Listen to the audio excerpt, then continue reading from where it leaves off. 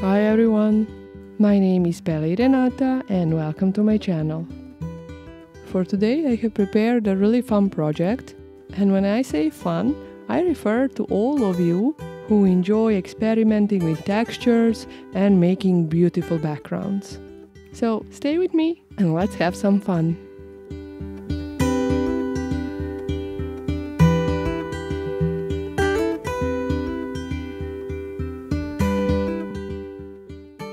This time I didn't want to start with a blank white page, so I decided to add some texture using old book pages, some scrapbooking papers, and tea-dyed notebook paper.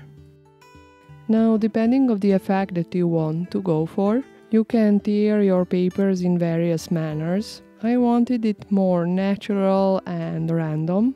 But another idea is to tear strips of papers or little squares, and each of those options is beautiful in its own way, and I think it's just a matter of personal preference. Another thing which I would like to mention, you can see that I am choosing really neutral tones when I am going with my scrapbooking papers. I didn't want any bold, strong colors or very bold patterns. I just wanted it to be discreet but still there. And that way it is easier to later achieve the colors that I want.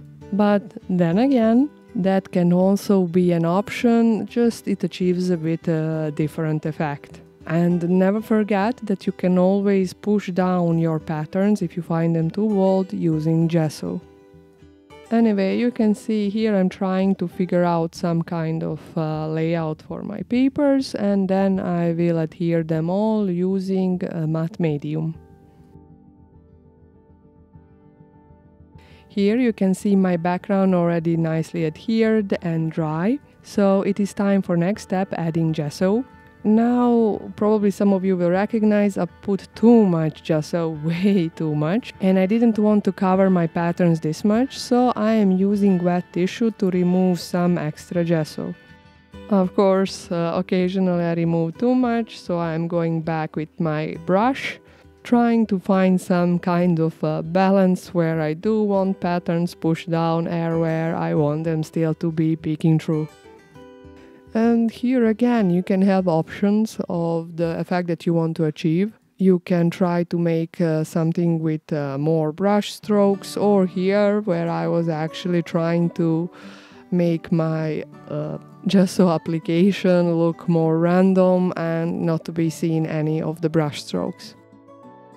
Now of course off camera I will clean my craft mat and dry my page using a heat gun before I move on to the next step, which is heat embossing. For that I will use this PaperArtsy stamp designed by Seth, Apter, and I will do heat embossing using a clear embossing powder, as I wanted it to serve as a resist for my paints. But I think in this case white embossing powder would have worked with very similar effects. Now again, depending on your personal taste, you could choose for this project a gold embossing powder. I think it would have looked really pretty as well. But to be honest, at this point, I still didn't have a clear image of what effects I am going for. This project, I can say it was really intuitive, and I was just enjoying my mediums, my product. It was just me having fun.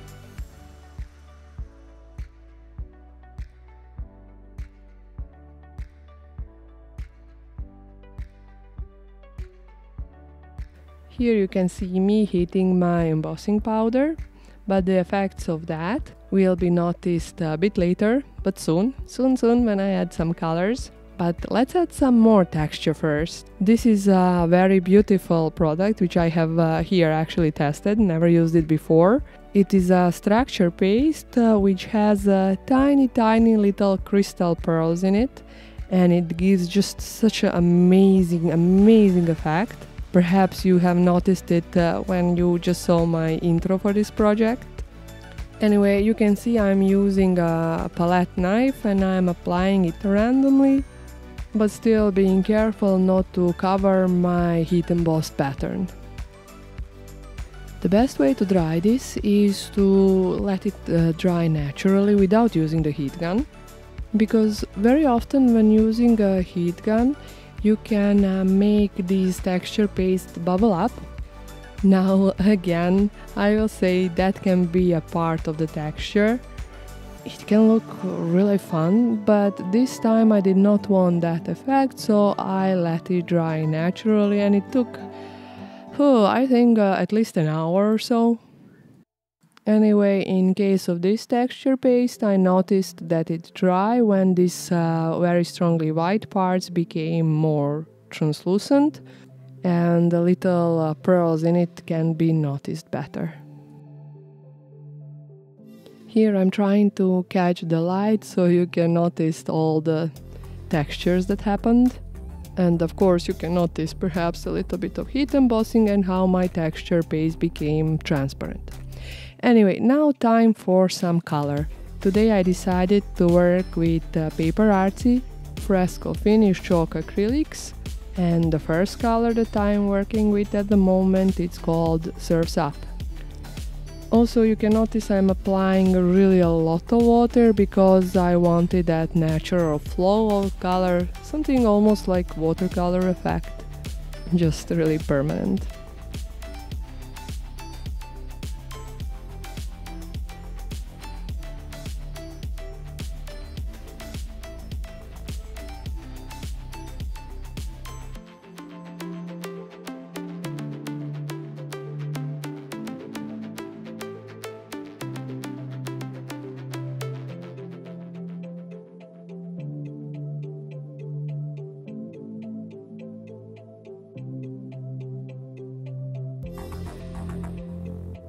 Between each color I will dry the previous one with the heat gun, and the next color that I will work with is called Sugar Plum.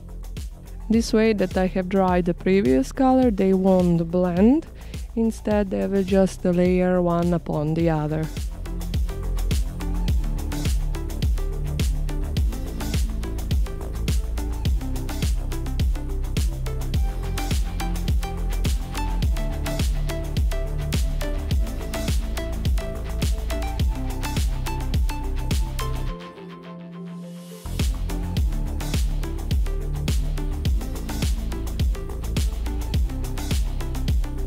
The third color of my choice is called Autumn Fire.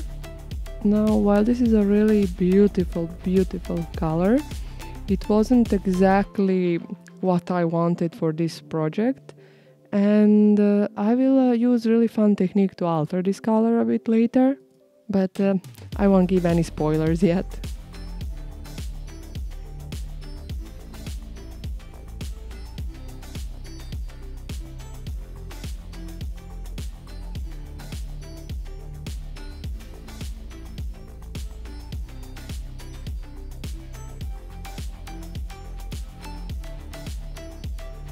Now, at this point I was done with the acrylics, but not with colors. So now I will use PaperArtsy Infusion. This one is called just Walnut, and I have diluted it with water in this little spray bottle. And this will give just a little bit of a vintage touch to my project.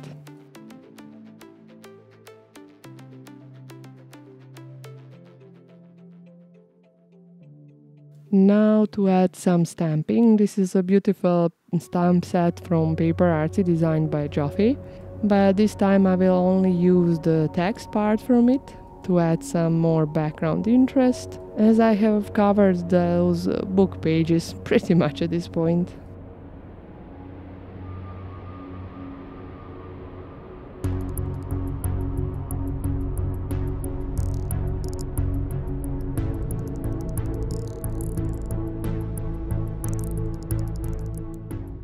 Now, off camera, I will trim my page to fit the black card background. I have used Tim Holt's deckled trimmer for this, and here I'm just trying to check out how it looks, and of course here are my focal images.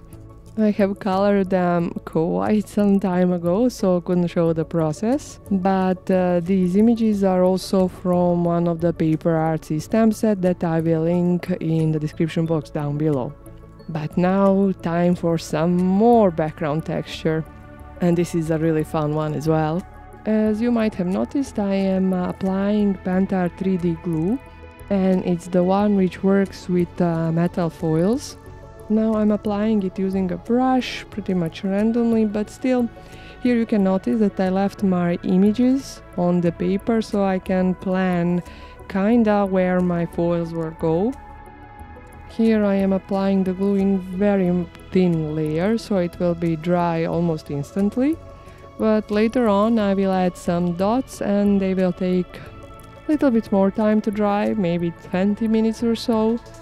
Just be patient and don't use heat gun because this glue bubbles up really easily.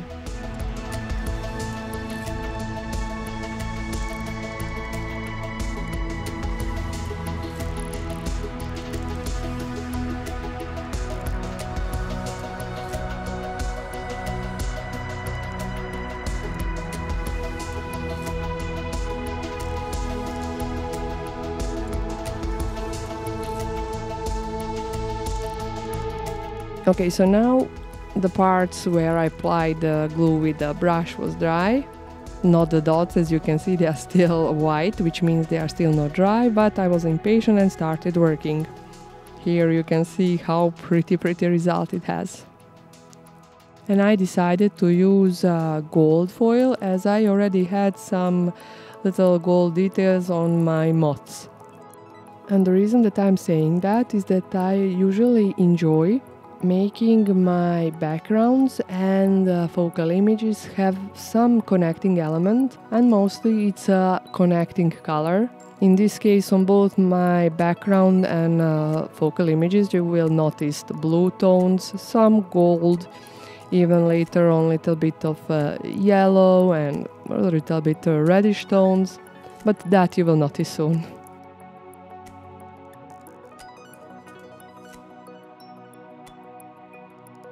Okay, so I told you I want to correct that autumn fire color, so I decided to use Neo Color 2 for that. They are really so easy to work with. Here I am smudging them a bit, but you can use water. I just wanted not to smudge them too much. And I felt, have you noticed how on my candlelights I have these fires? Well, I felt like my background needs a little bit that yellow reddish tones, so this is what I'm going to do now. First I went with adding this yellow because I think it goes nicer with my blue tones. But very soon I will add just a touch of red too.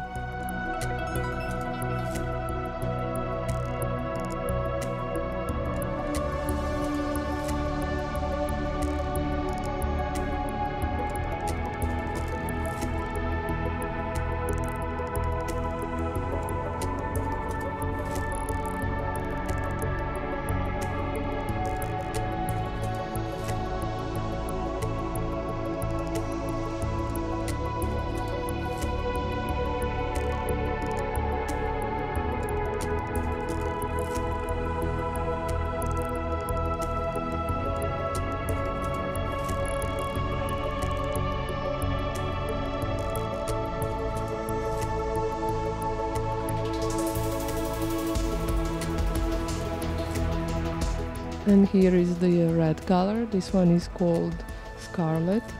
The yellow one was called Golden Yellow. And I am finally becoming really satisfied with my background. I think this color much better fits my focal images than the previous one.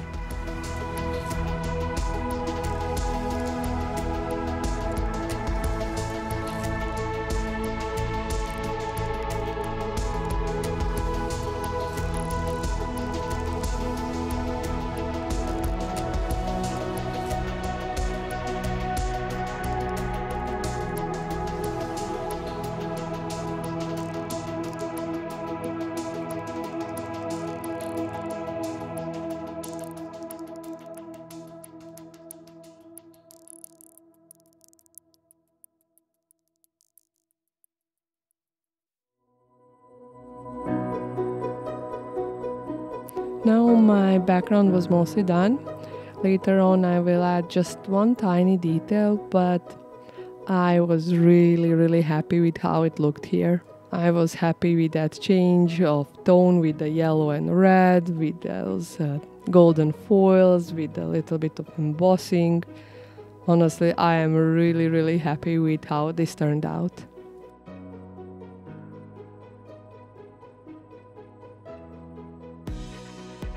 Anyway, now I will adhere my page to my black cardstock. I will cover those little holes, they won't be seen. And you can also notice that I have already adhered the foam tape on the back of my focal images, as I wanted just a little bit of the dimension on them. It was actually the thinnest foam tape that I could find on the market. But I won't bore you with the adhering process, so let's move on to the next step. Adding these little tiny details. And now, to emphasize my heat embossed areas and my textures, I will use a white nail color tool. And with a very minimal pressure, I will go over these textured areas, and I still think it really helped emphasize those beautiful textures that I have achieved. Particularly those heat embossed areas and those little pearls from the texture paste. Now off camera I will add a quote, and that's about it for this project. Honestly, I have really enjoyed creating it. It is sometimes fun to go without particular plan and just see where the colors and textures take you. Of course, as usually, I can't resist saying I hope I managed to inspire you, and have a nice crafty day. See you soon. Bye!